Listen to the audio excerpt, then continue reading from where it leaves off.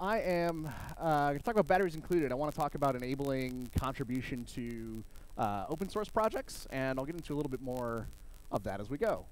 But first, me. So I'm Aaron Aldrich. I am the face on the right side, not the rest of my family on the left. But I put them there because they're adorable, and I like to look at them when I'm away from home. I'm a developer advocate with Elastic, and besides that, I work with PJ Haggerty at Prompt, at mhprompt.org, getting the conversation about mental health and tech going.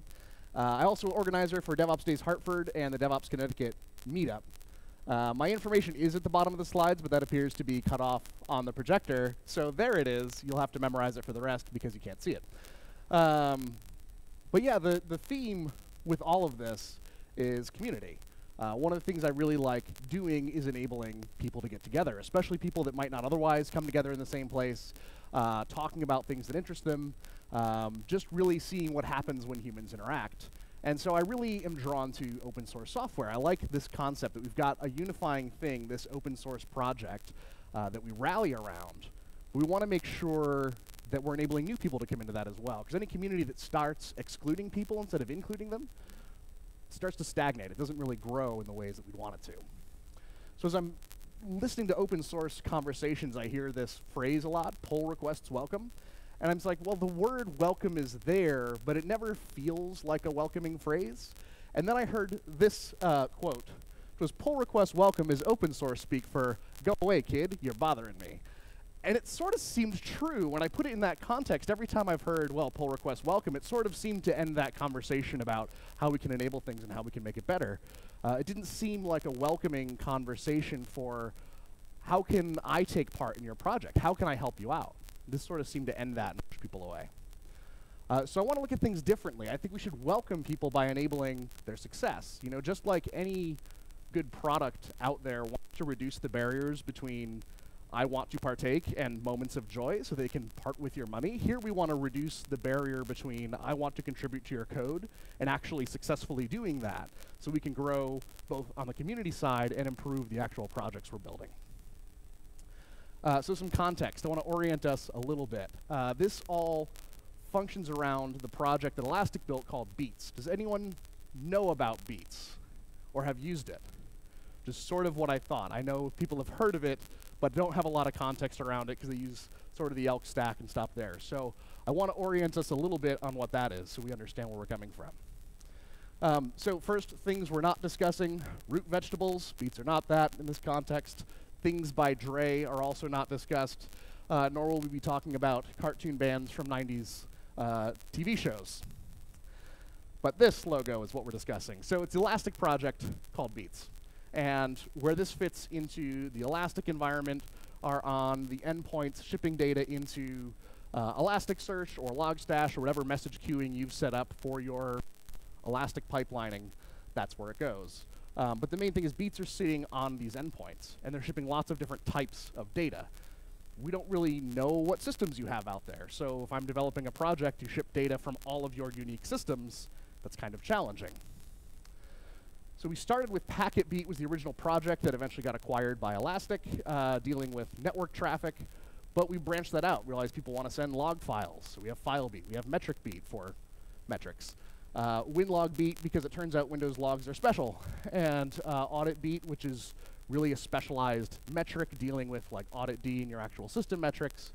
And Heartbeat for what interesting things is my system? Is it up? Is it up the way I want it to be?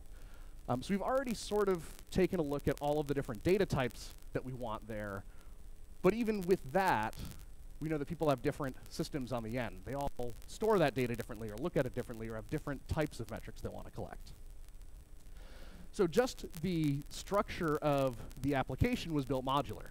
We have this library underneath, this libbeat, and even that has anchor points that can be turned. It's probably hard to see from everywhere, but you've got things like auto-discovery and processors, inputs and outputs that can be tweaked inside of libbeat.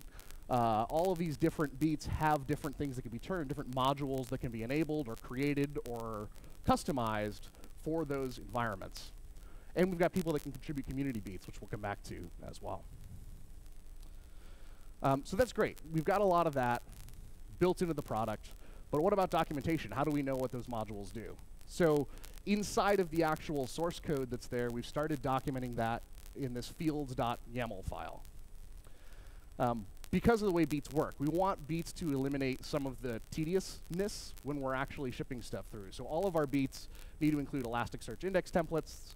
They need to include Kibana index patterns. They need to tell people what they're actually doing, which would be tough if you have to develop all that yourself, because you're not just writing now a lightweight Go application for your custom endpoint. You also now have to learn about Elasticsearch indexing, and you have to learn about Kibana index patterns and how to write those in JSON in order to ship them.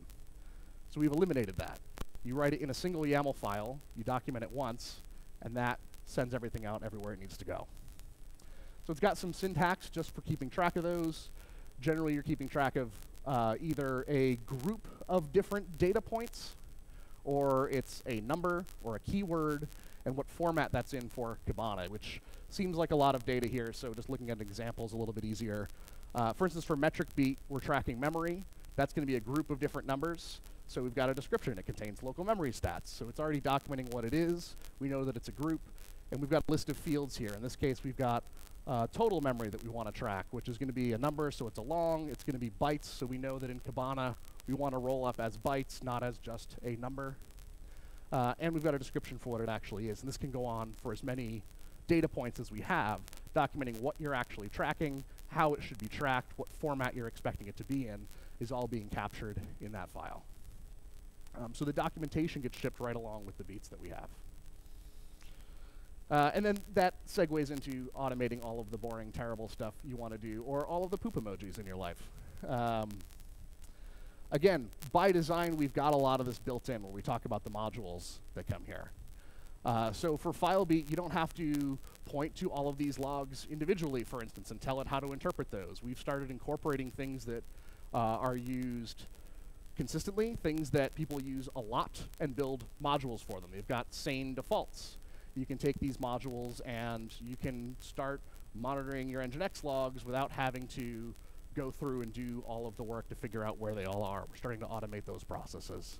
Metric Beat does the same, and a lot of these came from communities creating custom beats and trying to monitor different metrics, and now we can go out and say, hey, people are using this a lot. Let's incorporate this into the base code.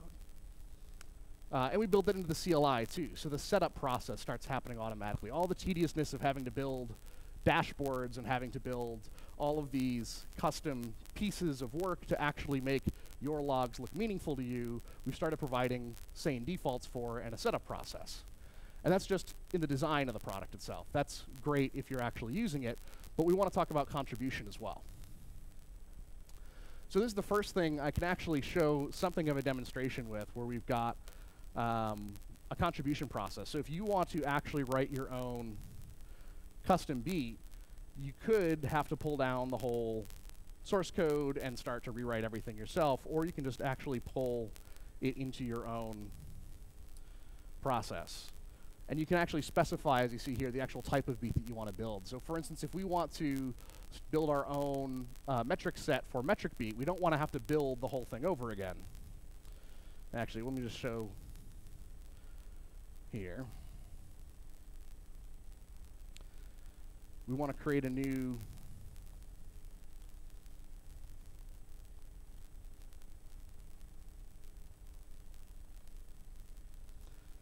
just that simple for running a script.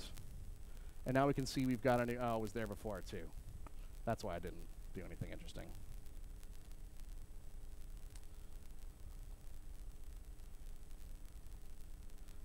All the stress of live command line.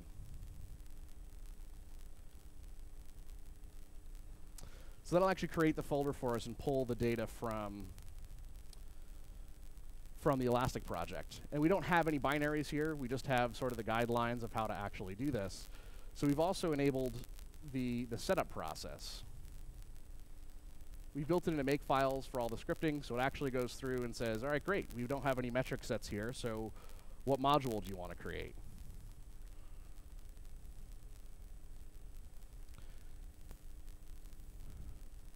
And it uses some of that Python scripting to actually go through and set up all the required files for building that module.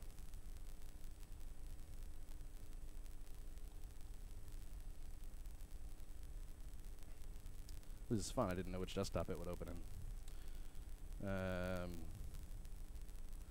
I don't think I can actually increase the font size on the project side of that. But as we go through and look into the modules, we've now got this DevOps Days module that's been built.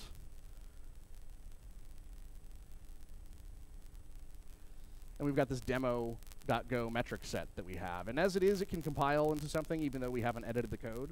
But it exists there, and we can just start to go in and actually work on that and build out the custom logic that we want to have for that particular metric beat. And if we look into the main files, we're seeing it's importing already the metric beat code that's there. So it's not just starting over fresh where you have to learn some of the logic of how it's gone together. You're not trying to edit on top of existing code. It creates its fresh beat, but actually pulls all of the component parts that make metric beat work into that new custom place. So you can work on your own logic for it. You can work on your custom modules or metric sets and have those in their own environment there.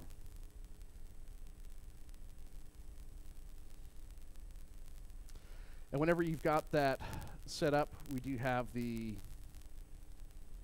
fields YAML files that keep track of the data that we're tracking. It sort of automates some of the basic creation for that. And there is the config YAML file here that actually builds out the custom configurations for your metric set. So you can go in and edit, for instance, if you've got a specific port that this listens to, and save those for custom configurations as you go through. So now when you actually make the binaries, it'll include those defaults in the settings. And again, just a makefile builds that out, and we have make update as well that would take, for instance, if you edit out that fields.yaml file, it goes through and actually generates all of the JSON content for Kibana or for Elasticsearch. So you don't have to learn the proper syntax for that. You don't have to learn how to do it. You just edit it once in that YAML file, and then it sends it out everywhere it needs to go. I've lost my presentation under Windows. Okay. So that was it. So the make setup can actually go through and build the structure that you need, create the metric sets, do some of that automated work. So you don't have to learn the file structure. It just builds it for you. And we can make the actual binaries as well and update all of the relevant context there. So this is actually what we showed. This main import trick actually shows in the main package, it's pulling in the metric beat contents. And so you're just adding whatever custom logic you have on top of that without having to rewrite or copy the direct code for all of metric beat and have that mixing in there. Okay, so once we build it, we want to test it as well. So we want to make sure that what you've got is working. And that could be up to the contributor to have to build their own test environments and actually run through and make sure this beat works in the bigger environment, or we could just ship it for them. So as we actually go in to our source code, we'll find even with the new beat that we've created, and I've shifted to one prepared earlier, you've got this environments file. And it contains all sorts of information about the actual environment you want to set up. And if you look into it, it shows where you can configure it for your own custom test environment if you need to configure Elasticsearch a certain way. But if we just run make start, it actually goes through and launches a small Elasticsearch cluster for you with Kibana and Logstash, so we can actually verify everything's working.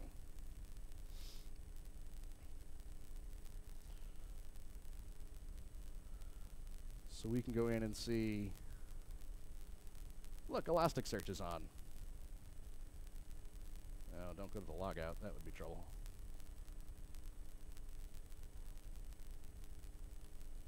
And if Elasticsearch is on, we probably have Kibana there too. So great, so we've actually loaded our test environment for it. Elastic is already there, and it was included when I tried to work on the beat. I didn't have to go build this myself. It was already there when I copied the code over. So just an example of that, we can actually load up this demo beat that I've got, except that I can't see my mouse, so that's going to be a challenge. This will be fun.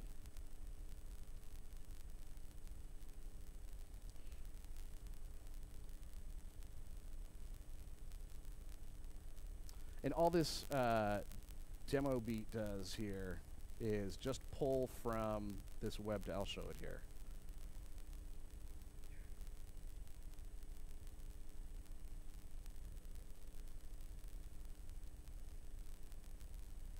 So we've just got a little web server running in Go. It just basically loads up a counter for how many times it loads, right? So it's going to go through and just count them here and have some information that gets pulled as well. The demo beat really just pulls this and looks for changes. So now I can't see what I'm doing.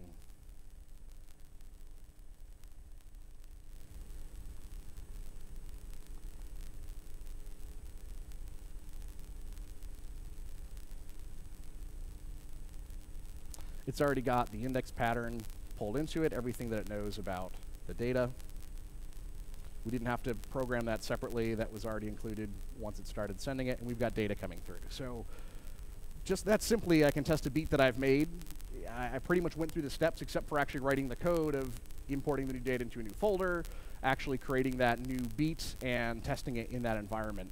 It can all be done fairly quickly and without having to understand exactly how to set up that whole environment, I can work on just that one portion of the project fairly easily. So there's also room as you dig into some of the source code for the other modules that exist. We've created test folders as well. So all that test folder ships with the source code. You can build that into your own metrics to say, hey, this is the format of my data, so use this as a test to make sure you're pulling the right information through as you edit it. So all of that testing is brought with the process for how to create new content. So once that's all gone through, we have to share that as well. Because if people are just developing on their own, that's great. But if they're not contributing back to the open source, well, then that's just existing in a vacuum. So one of the other things we've done is we've got this community beats portion of the site. It exists in our documentation.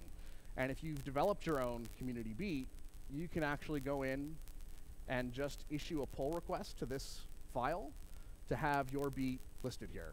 And all of these are links to folks' own repositories. These aren't Elastic repositories. The beat had to be brought in. They built their own custom beat. It exists, and they issued the pull request to the community beats file that's actually listing where all those are and all these things the community has built that are novel and useful, and pointing to their own code so that can be introduced and dealt with and shared on our forums. So if you want to share it in the open source community there too, say, hey, I built this cool new thing. It's already listed. Here it is, and you can use it. And it's fairly straightforward. You don't have to make sure it's integrating properly with the base code for your own beat. You don't have to make sure it all works with the existing changes that are constantly happening as we update for new versions. You can kind of develop that on your own as its own standalone beat and not have to worry about that. So that's been enabled as well. We can easily develop this and share it out with the community. These are all the community beats that exist. I think in February, it's probably added 3 or 4 more now at this point, but it's always growing. So people develop interesting data that they want to measure, whether it's Twitter, they've got a Twitter beat to pull data out of Twitter, or a GitHub beat because you want to monitor a repository and pull statistics into that. That's all been developed by someone. So you can even start right from this community beats section and say, has someone already had this novel idea? We can ask the community and not have to redouble work that's already been done. Or maybe you can contribute to that custom beat rather than building your own logic from the ground up. So the main takeaway is that we want to enable that success. All of the things that we're including help people move forward to develop a product and produce something rather than making them learn and come up to speed. We just don't want to learn, right? It's important to have good hygiene for your code. It's important to understand how it fits in the ecosystem, but that's not a barrier to people's success. That's enabled as it goes along the way. And as this code is developed like a metric set or a module for an existing file beat or metric beat that you have custom for your environment, that can eventually be contributed back to our source code. You can test it on your own in this own little small space and then worry about adding it into the source code and having to come up to speed with all that. But it really enables that rapid contribution cycle so folks can get involved right away. And I think that's a great way to start building our communities. And that's it. Thank you. I got 10 more minutes? Okay. So it's faster than I thought. There's 10 minutes if folks have any questions, or if not, you can smell lunch earlier. Sure.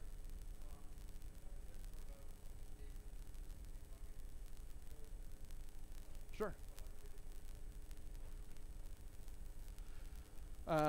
So as far as how we deal with contribution back to our base, Um, we can definitely improve, I can say that much for it. But we've got multiple points of engagement, whether it's, if it's an issue in the existing code and it's still done through GitHub, we make sure our main projects are generally accessed both by the public and our developers from Elastic. So there's a lot of engagement on, hey, I worked on this issue, our issues are tracked live there as well. I don't have any specific tips for how we do that. I thought this was kind of a cool way to just get people up to speed contributing that I wanted to share. So I probably could get details for you, but don't have it off the top of my head. So, yeah.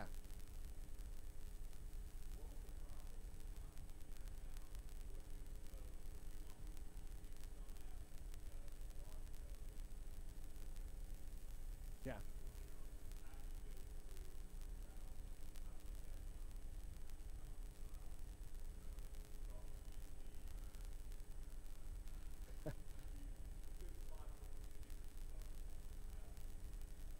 Yeah, a lot of it came from, sorry.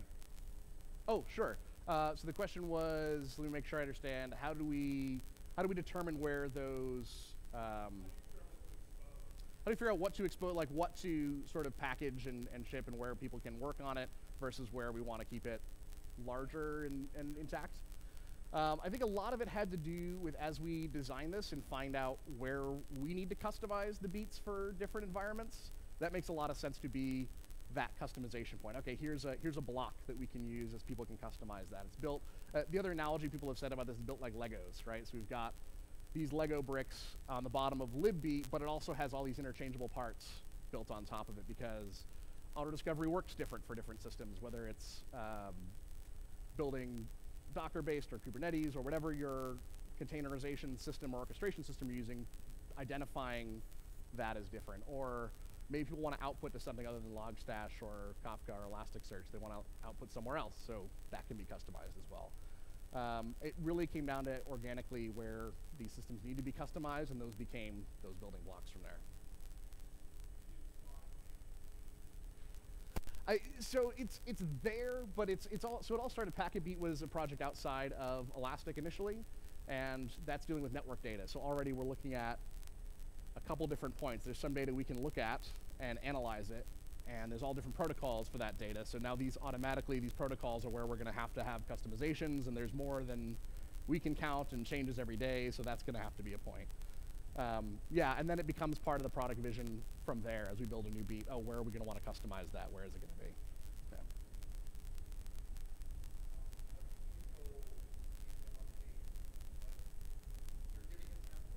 Yeah.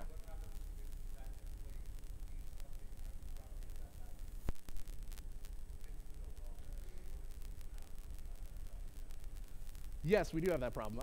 So that's when we do version increases and there's breaking changes for metric beat, that will change the template for that version. But you can actually pull these builds from whatever version you want to work from. I'm assuming I understand. So like, if there's breaking changes, how do we update the templates that are pulled? Yeah.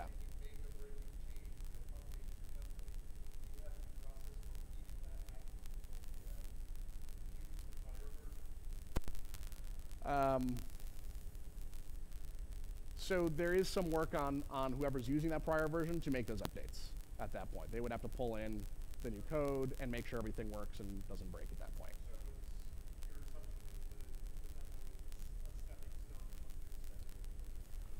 Once you've stepped in, you're dealing with maintenance for that thing that you've created now at that point, yeah. And there's different levels of contribution as well when dealing with beats. Maybe you're working directly on our source code, in which case you probably have to be a little bit more up to speed, but you can contribute directly to the main branch of the community. Or handling a community beat, you're kind of on your own in that regard, which means you don't necessarily have to update it as long as it's still compatible with the current Elasticsearch versions.